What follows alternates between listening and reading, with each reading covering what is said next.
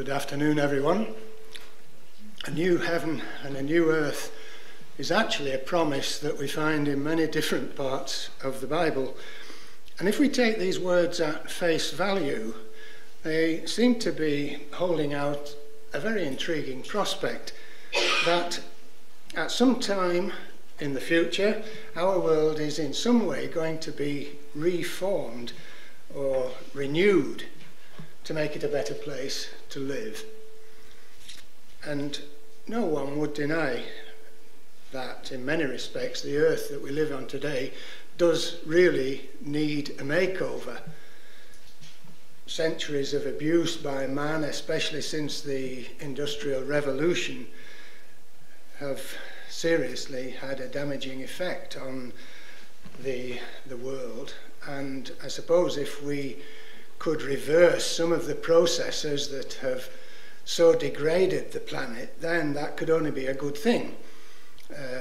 If you imagine, say, the rainforests being renewed in South America, if the deserts could be pushed back and the land brought into cultivation again, if the atmosphere could be cleaned and carbon dioxide could be drastically reduced, if global warming could be halted and the ice caps stopped from melting, and so on, and so on, and so on, that could only be a good thing, wouldn't it? A new heaven and a new earth is a very appealing prospect. And as we say, these words actually feature in many different parts of the Bible, New Testament and Old Testament.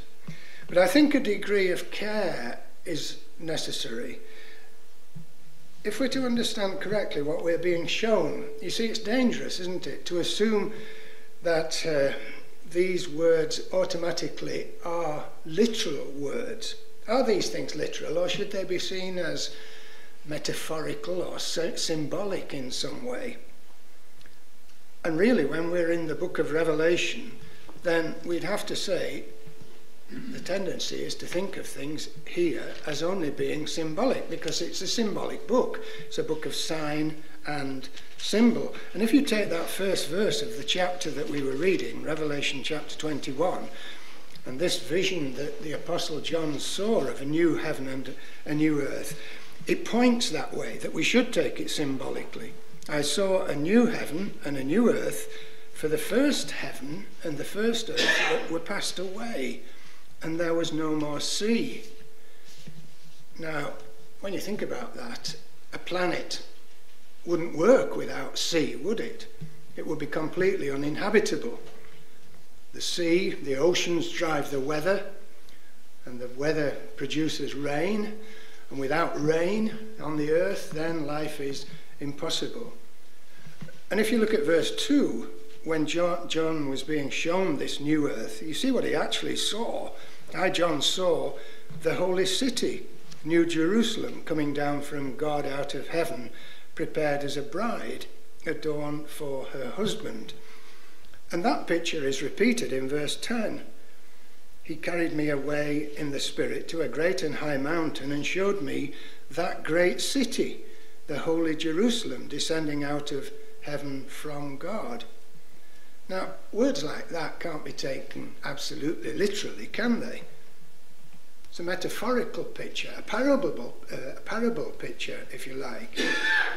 And I think it's really talking about a new state of affairs rather than a totally renewed planet in literal terms. It's talking about a new way of living to a different moral standard.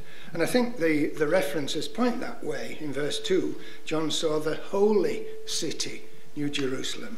And in verse 10, he saw that great city, the holy Jerusalem, descending out of God from heaven. And this city is likened to a woman in all her finery, adorned with jewels, waiting for her marriage to her bridegroom. It's very, very symbolic language, isn't it? Now, let's try and keep the ideas in our mind, the picture that we're given there, and go back into the Old Testament to see where these words had their origin. And I want to take you back to Isaiah's prophecy in chapter 62. You see, we've been reading about the holy city, Jerusalem, and God's purpose has always been clearly identified with that particular city. We're told that it's the place that he has chosen of all locations to place his name. We're told that the eyes of God are on that city and on that land of Israel from the beginning of the year to the end of the year. And that purpose of God for Jerusalem comes out very clearly here. Isaiah 62 verse 1, "For Zion's sake will I not hold my peace, and for Jerusalem's sake I will not rest, until the righteousness thereof go forth as brightness, and the salvation thereof as a lamp that burneth. And the Gentiles, or the nations, shall see thy righteousness, and all kings thy glory, and thou shalt be called by a new name, which the mouth of the Lord shall name." Now it suggests that here is that new Jerusalem that we've been reading about in the book of Revelation. And it's called a city of righteousness, isn't it? And a city of salvation. This is the holy Jerusalem because it's associated with righteousness. Now, these words can't apply to Jerusalem at the present, can they? Although the name Jerusalem means city of peace or habitation of peace, it's been a city that's never really known any lasting peace. It's been a city of strife and division between Israelis and Arabs particularly. But nevertheless, God's affection for Jerusalem and his intentions for this city are made very clear. Just go down to verse 3. "Thou shalt also be a crown of glory in the hand of the Lord, and a royal diadem in the hand of thy God." Now that's very much like the language in Revelation, isn't it? A city bedecked with jewelry. Verse 4, "Thou shalt no more be termed forsaken, neither shall thy land any more be termed desolate, but thou shalt be called Hephzibah." Now you might have a margin that says that name in the Hebrew means "my delight is in her," and thy land Beulah. And again the margin says that name means married. "For the Lord delighteth in thee, and thy land shall be married. For as a young man marrieth a virgin, so shall thy sons marry thee. And as the bridegroom rejoiceth over the bride, so shall thy God rejoice over thee." Now when you read these words, you can see why the book of Revelation talks about this symbolic city coming down out of heaven like a bride adorned for her husband. And what I think God is doing is really trying to put a very appealing picture in our minds, something that we find very attractive. And if you turn over a page or two to chapter 65 of Isaiah, we find the same picture is being filled out and made even more attractive. Verse 17 of chapter 65, God says, "For behold, I create new heavens and a new earth, and the former shall not be remembered nor come into mind. But be ye glad and rejoice forever in that which I create. For behold, I create Jerusalem a rejoicing, and her people a joy. And I will rejoice in Jerusalem, and joy in my people. And the voice of weeping shall be no more heard in her, nor the voice of crying." So again, here we have God's new heavens and new earth, and it's all centered round about Jerusalem and his own people.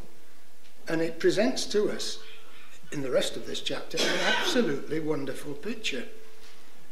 Is it real? Is it symbolic? Well, let's just read down from verse 20.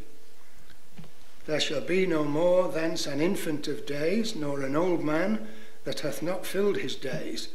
For the child shall die 100 years old, but the sinner being 100 years old shall be accursed.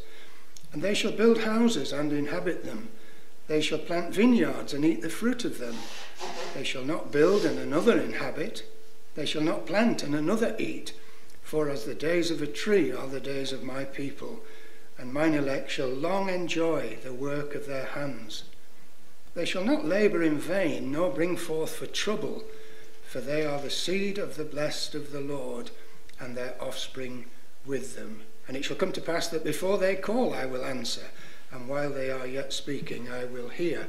Now, if you wanted to paint a picture of an idyllic paradise, a new way of living, I think it would be along those lines, wouldn't it? Because it's a picture presenting extended lifespans, satisfying, peaceful and fruitful labour, weeping and sorrow removed, and all this life is being overseen by a rich blessing from God.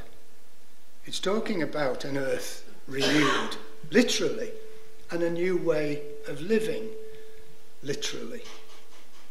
So in short, I think what we're being given in this Old Testament passage is really the Old Testament view of the gospel message that we have in the New Testament. It's the same gospel, it's the same good news of God's intention to establish a kingdom where these conditions will be introduced. Now, it's no different from the New Testament gospel, as we say. If you'd like to keep a finger or a marker in Isaiah and just look briefly at the Acts of the Apostles in chapter 3, we find here the words of the Apostle Peter when he was preaching in Jerusalem very shortly after the ascension of the Lord Jesus Christ into heaven. He'd accused his own people, the Jews, of having killed the Prince of Life when they crucified Jesus. But he accepts that they'd done it in ignorance of who he was as their Messiah, and in ignorance of the need for his sacrificial death. But he says to them in verse 19, "Repent ye therefore, and be converted, that your sins may be blotted out, when the times of refreshing shall come from the presence of the Lord. And he shall send Jesus Christ, which before was preached unto you, whom the heaven must receive until the times of restitution of all things, which God hath spoken by the mouth of all his holy prophets since the world began." Now that's interesting, because Peter talks there in verse 19 about times of refreshing coming from the presence of the Lord. And I think it's something to do with that picture that we've just been looking at in Isaiah chapter 65. And he says that these things in verse 21 will constitute the restitution of all things, the restoration of all things that the prophets have been speaking about. We've been looking at the Old Testament prophet's picture, haven't we, of an earth renewed, a delightful situation, an idyllic state when Eden is renewed and all things are made as they were in the very beginning when God pronounced them very good. Now, of course, our willingness to accept that this is actually God's intention to make all things new depends entirely on our willingness to accept that God made all things in the beginning, that he's the creator of the heavens and the earth, and therefore he has the power and the right to create new heavens and a new earth. It would be a nonsense if we believed that the present order came about purely by chance to talk of these things. They depend upon God's creative ability, don't they? That he can be a recreator.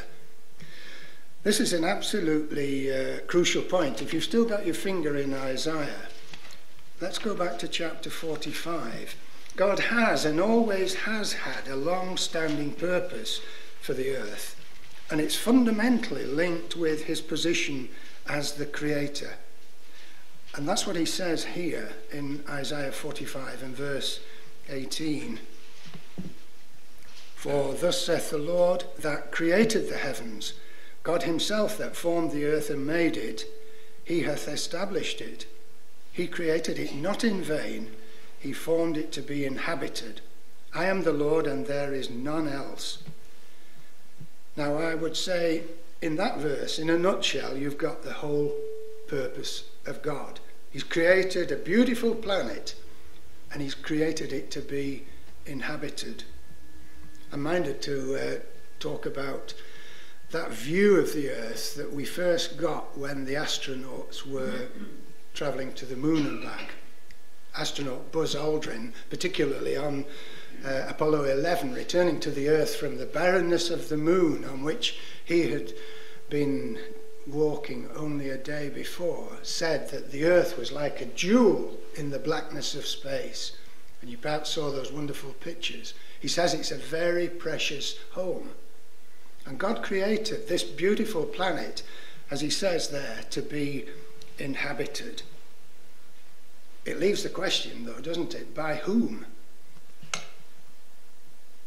Not obviously by millions of people who are ignorant of him and his existence and power, and not by generations of individuals who are born, who live 70 or 80 years and then pass off the scene. God desires something far more lasting and more fulfilling than that. And so if you just cast your eyes further down this chapter, at the end of verse 21, you see God makes the declaration, there is no God else beside me, a just God and a Saviour. There is none beside me. Look unto me and be ye saved, all the ends of the earth. For I am God and there is none else. Now that is quite telling, isn't it? That's an appeal by God, not just to his own people, the Jews, it's to all the ends of the earth to look to him for salvation, because there's no salvation anywhere else. Verse 23, he says, I have sworn by myself, the word is gone out of my mouth in righteousness and shall not return, that unto me every knee shall bow and every tongue shall swear. So that's what God wants. He wants a population that will acknowledge his power and authority as the creator and willingly want to worship him and to seek after him and to respect his ways in righteousness. Now I use that word purposely really for a number of reasons. Righteousness is not a word you hear a great deal of nowadays, is it? It's out of fashion, presumably because it's a Bible word and people don't read the Bible very often today. And so it's perhaps inappropriate for our society. But notice how often God talks about righteousness. There in verse 23 he says, his word has gone out of his mouth in righteousness. It will not be gainsaid, it will not be flouted. Verse 24, surely shall one say, in the Lord have I righteousness and strength. I'll go back to verse 7, still talking about God's creative ability. I form the light and create darkness. I make peace and create evil. I, the Lord, do all these things. Drop down, ye heavens, from above, and let the skies pour down righteousness. Let the earth open, and let them bring forth salvation, and let righteousness spring up together. I, the Lord, have created it. So you have references again to God's creative power demanding righteousness. And it's coming down from heaven, figuratively, and it's springing up out of the earth, figuratively. It's all part and parcel, really, of the new heaven and the new earth. Let's go to the New Testament again, and this time to the second letter that the Apostle Paul wrote to Corinth. 2 Corinthians chapter 5. This concept of the new creation runs all the way through the New Testament. And it's designed really to help us understand better God's plan of salvation through Jesus Christ. It's designed to help us to appreciate how we as individuals can have a part in it. And in this chapter, the Apostle Paul was explaining the need for the sacrifice of the Lord Jesus Christ, why he died on the cross, and the consequences of that sacrifice for the believer. 2 Corinthians chapter 5 and verse 14, he says, for the love of Christ constraineth us, because we thus judge, that if one died for all, then were all dead. And that he died for all, that they which live should not henceforth live unto themselves, but unto him which died for them and rose again.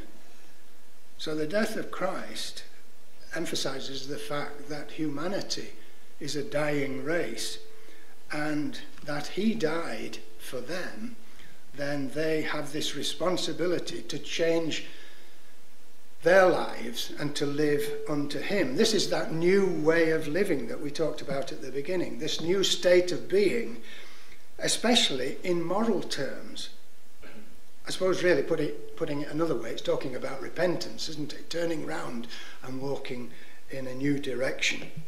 Verse 16, wherefore henceforth know we no man after the flesh, yea, though we have known Christ after the flesh, yet now henceforth know we him no more. It's talking about now we live a spiritual life, not a life of selfishness after the flesh. Verse 17, therefore if any man be in Christ, he is a new creature. Old things are passed away, behold, all things are become new. So this is the new creation, a new start for individuals who will appreciate what the sacrifice of Jesus has done for them. And it's effective in two senses, really. The new man or the new woman in Christ, their status is changed, and also their motivation in life is changed. Just reading on, verse 18, all things are of God, who hath reconciled us to himself by Jesus Christ, and hath given to us the ministry of reconciliation, to wit, that God was in Christ, reconciling the world unto himself, not imputing their trespasses unto them, and hath committed unto us the word of reconciliation. Now, that's fairly complicated language, isn't it? But it's telling us that the new man, the new woman in Christ, is brought closer to God by the Lord Jesus Christ. And he calls it this process of reconciliation, which we're familiar with in industrial terms, aren't we? In industrial relations, talk about reconciliation of two parties that were at odds with one another. So the status of the individual is changed because God, he says there, he no longer reckons their trespasses unto them or imputes their trespasses to them. He forgives them their sins, and he doesn't count sin against them anymore. Now this is all of God. Verse 18, all things are of God. It's God's new creative work. Writing, we won't turn to it, but writing to the believers in Ephesus, the Apostle Paul put it this way. He says, for we are his workmanship, created in Christ Jesus unto good works, which God has foreordained that we should walk in them. This is the new personal motivation of God's new creation, living to higher standards than before. Or as the Bible puts it, walking in righteousness, walking in God's ways and reflecting his heavenly standards. When we were back in Isaiah's prophecy, looking at the new heavens and earth there, I forgot to mention it, but that is a term of address that God uses of his own people. He calls them the heavens and the earth. It's a sort of metaphor, really, for the nation. And presumably God used it because as a people, they of all people had the potential to aspire to heavenly standards. Sadly, as we know, in many regards, they were a disappointment to him. And that's why we find numerous references in the Bible to removal of the heavens and the earth. There are passages that talk about them being rolled up as a scroll or folded up like a disused garment and put on one side for the time being. Now, I mentioned that because these sort of allegories, this sort of allegorical language that God uses of people is worth bearing in mind. Now, if we go further on in the New Testament, actually to our final quotation in the second letter that Peter wrote in chapter 3, because Peter's talking here about a coming day of the Lord, and the top of your Bible probably says that. In my Bible it says of Christ's second coming. He's saying to his people, he's writing to Jews, not to doubt about this second coming, not to be skeptical. He says in verse 4 that verse 3, he says, knowing this first, that there shall come in the last days scoffers, walking after their own lusts, and saying, where is the promise of his coming? For since the fathers fell asleep, all things continue as they were from the beginning of the creation. But Peter says, look, they're wrong, they're forgetting. Verse 5, they willingly are ignorant of, that by the word of God the heavens were of old, and the earth standing out of the water and in the water, whereby the world that then was, being overflowed with water, perished. What he's saying is, look, you're forgetting that in the days of Noah, God flooded the earth because of the wickedness of men. So don't scoff at the idea of God intervening once again. And let's read on, verse 7. But the heavens and the earth which are now, by the same word, are kept in store, reserved unto fire against the day of judgment and perdition of ungodly men. Now, whether we see that as literal or symbolic depends on how we look at the judgments that came on the heavens and the earth in the days of the apostle. You think of the nation of Israel, they were put to the sword by the Romans. It was a terrible time in Jerusalem when the temple was set on fire, the whole city was destroyed, and the people were eventually led away into captivity. So there was a terrible judgment by fire. That was a day of the Lord. But reading on, there is another day coming, says Peter, verse 9. The Lord is not slack concerning his promise, as some men count slackness. He's being long-suffering to usward, not willing that any should perish, but that all should come to repentance. But the day of the Lord will come as a thief in the night, in the which the heavens shall pass away with a great noise, and the elements shall melt with fervent heat. The earth also and the works that are therein shall be burned up. There's a warning there, isn't there, that the coming of Christ necessarily will bring severe judgments. Severe judgments for God's people, the nation of Israel. And as we say, it had an earlier fulfillment shortly after Jesus' ministry. In AD 70, the Romans destroyed the city and brought the nation effectively. The heavens and the earth ceased. They were rolled up and put on one side for a little while. But Peter's ultimately looking forward to another day of judgment when the Lord Jesus will come again, as my Bible says, of Christ's second coming. And that could well have as drastic an outworking as it did in the past. When the Jewish heavens passed away, there could be a terrible time in store for that nation once again. We have to leave that in the hands of God, really. But the warning stands for us, doesn't it? Verse 11, seeing then that all these things shall be dissolved, what manner of persons ought ye to be in all holy conversation and godliness? Conversation there means manner of life. What's your manner of life to be like, being that you know that there's this coming day of God? Verse 12, he says, looking for and hasting unto the coming of the day of God, wherein the heavens being on fire shall be dissolved, and the elements shall melt with fervent heat. Nevertheless, we, according to his promise, look for new heavens and a new earth, wherein dwelleth righteousness. Wherefore, beloved, seeing that ye look for such things, be diligent that ye may be found of him in peace, without spot and blameless. It's quite dramatic language, isn't it? It's quite daunting, really, this prospect that faces the earth when God sends his Son again. A new heavens and new earth we look for in verse 13. Are we looking for these things? Are we those who are going to constitute this new heaven and new earth ourselves and be a part of this new state of affairs?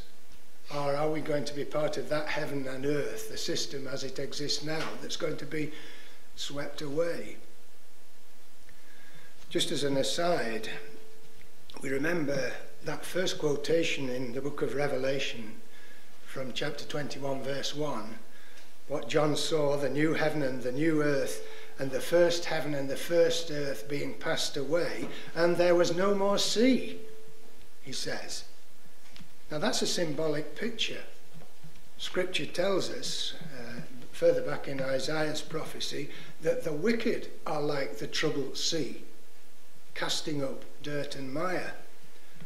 So when we talk about a new heaven and a new earth and there being no more sea, you can see it's a symbolic picture of an earth in which dwells righteousness, a world of salvation, and no more sea. It's righteous because the wicked have been removed.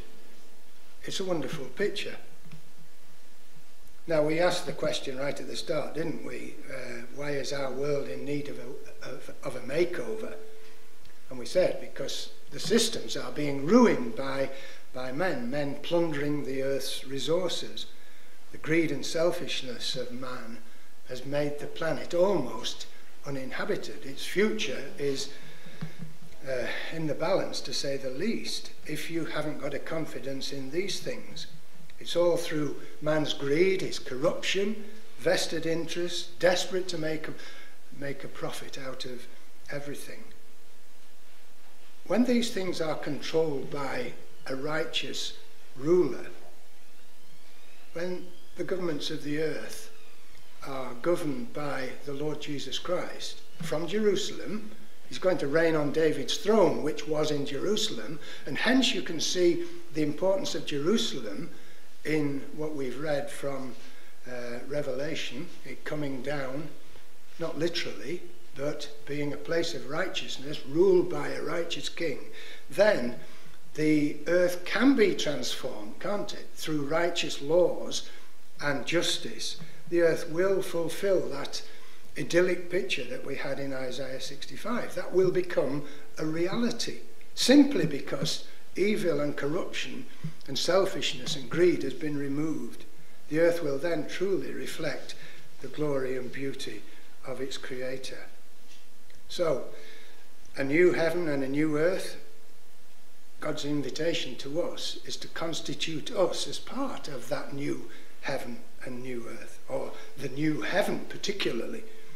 And the prospect before us is to live on a renewed, revitalized, richly blessed new earth.